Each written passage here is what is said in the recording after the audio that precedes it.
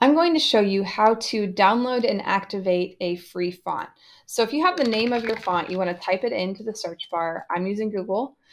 And you want to find a free web page for that font. Now, if you're using Adobe fonts, you need to go through Adobe specifically. So I'll post a link to a different video for being able to use Adobe fonts, but this is specifically for Google fonts or other free fonts.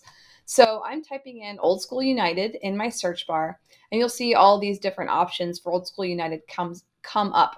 Now, I'm familiar with this website, DeFont, so that's the one that I like to use for downloading my fonts. These are going to be exe files, so that's the same type of file that you'll get with something that's going to alter your computer permanently. So you really want to make sure that you trust the website. I suggest if you're not using this website, just do a quick Google search on the name of the website to make sure that other people are talking about it and it has a good reputation. Once you're on the website, you see the font that you want to download. You just click the download button. Most font download sites look exactly like this. Just click download, and then you'll open the folder once it's downloaded. So once you open the folder, you'll see something like this. This is a lot of different fonts. I don't actually need all of them.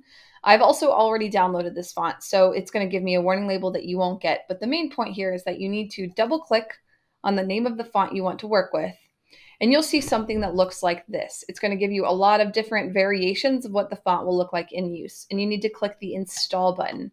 Like I said, I'm getting this pop-up. You won't have that. But if you don't install the font, it won't be ready for use.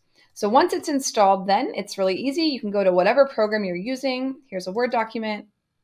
I'm going to select this heading right here, and then I'll just type in Old School United, and there it's ready for me to use. Same thing, I'm going to go over to Adobe. Here's an Illustrator file. I'm going to click this font up at the top, just type it in, Old School United, and there we go.